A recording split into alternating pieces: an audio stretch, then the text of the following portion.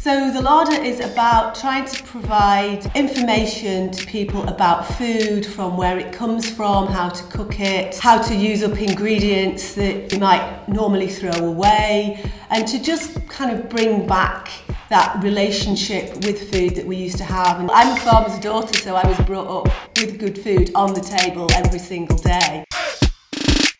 The idea is that there'll be a space there where people can learn about nutrition and food and cooking. I've been passionate about cooking all of my life. I enjoy developing recipes from absolutely nothing. Running on a sort of pay-as-you-feel type basis, so that people coming into the cafe can make donations towards the cost of their food. This is a model that's worked in Manchester and various other places and has got a good business case behind it.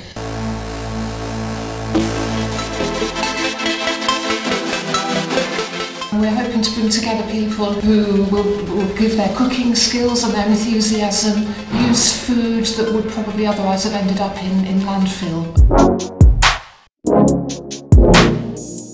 What I would hope to do with the Real Food Cafe is teach people to use basic ingredients to create fantastic, exciting dishes.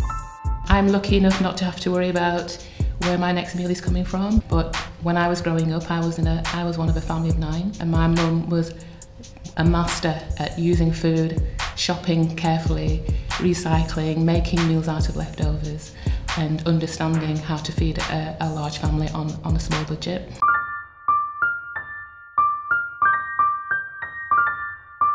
I get to see what goes inside people's bins every day.